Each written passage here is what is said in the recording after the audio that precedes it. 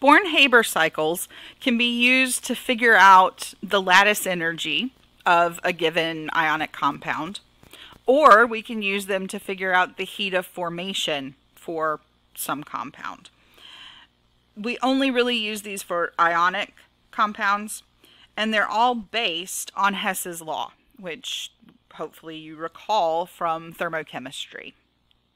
In a Born-Haber cycle, we're going to start at some initial state. And in that initial state, we're going to have two elements, in this case lithium and fluorine, in their separate elemental forms. So our lithium is a solid piece of metal, and our fluorine is a gas floating around in a diatomic state. The Born-Haber cycle is a series of steps. We're going to follow those same steps in pretty much every situation. The first step here is the enthalpy of vaporization. And in that process, our solid lithium becomes a gas. That's it. That's the only change that's happening. The second step is the ionization enthalpy. That is where our lithium gas becomes lithium cations, still in the gas phase. At that point, we're going to actually break our fluorine-fluorine bond. So the bond enthalpy of fluorine gas is the next step. Once that has happened, we're at this maximum enthalpy level. And so the next two steps that are required to get us to our final compound are both going to be exothermic. So all three of the previous processes are endothermic. We're putting energy in to break bonds, whether those are lithium-lithium metallic bonds or lithium electron bonds or fluorine-fluorine bonds. So that maximum enthalpy is essentially your activation energy. Now, once we have individual atoms or ions in the gas phase, we're going to start giving off energy. The first of our exothermic steps involves the fluorine capturing an electron. That gives us lithium cations and fluoride anions, both in the gas phase.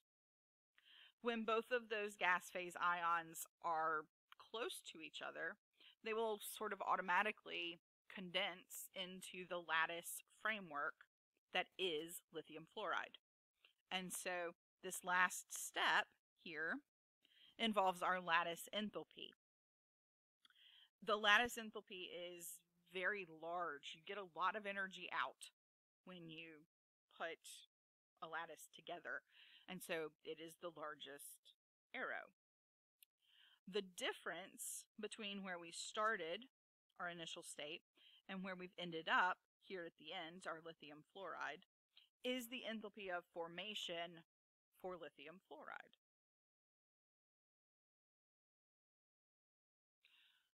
In order to determine any of the enthalpies of a specific step, we're going to use Hess's law. Remember, Hess's law says that for any state function, which the formation of an ionic solid is, the total energy change, the total enthalpy change, is equal to the sum of the enthalpy changes of each of the steps.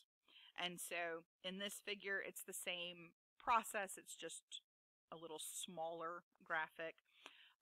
It's the same steps, right? So the total enthalpy of formation, which is this negative 606 kilojoules per mole, is equal to the sum of all of the 5 individual steps.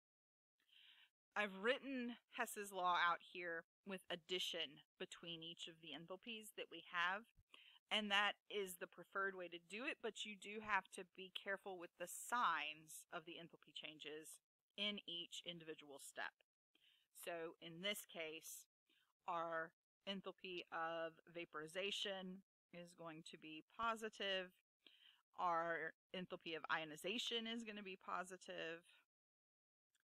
Our breaking of that fluorine-fluorine bond is positive. But then the ionization of the fluorine is going to be negative, and the lattice enthalpy is also going to be negative.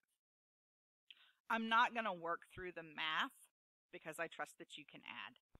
But if you set up an equation where you've got the negative 606 kilojoules per mole as your delta HF, you should be able to add together the three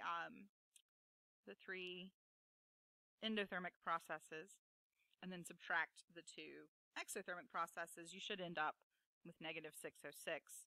And so I would encourage you to verify that before you leave this video.